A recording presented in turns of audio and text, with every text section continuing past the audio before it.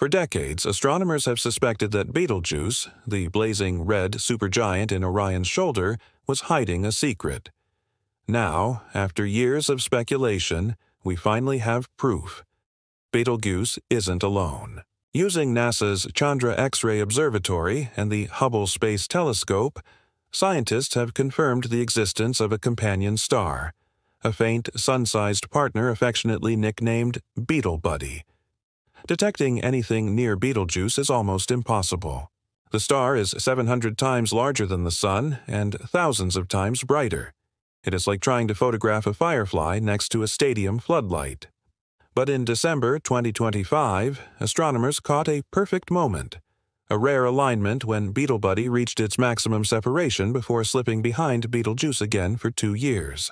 It was a race against time, and researchers secured emergency observation time on both telescopes to capture it.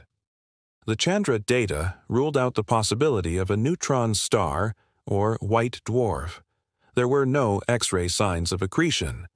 Instead, the companion turned out to be a young, sun-like star, orbiting its massive red partner in a delicate gravitational dance. This discovery also solves a long-standing mystery: Betelgeuse's strange 6-year cycle of brightening and dimming. The new evidence suggests Beetle Buddy periodically clears away clouds of dust around Betelgeuse, letting more light escape toward Earth.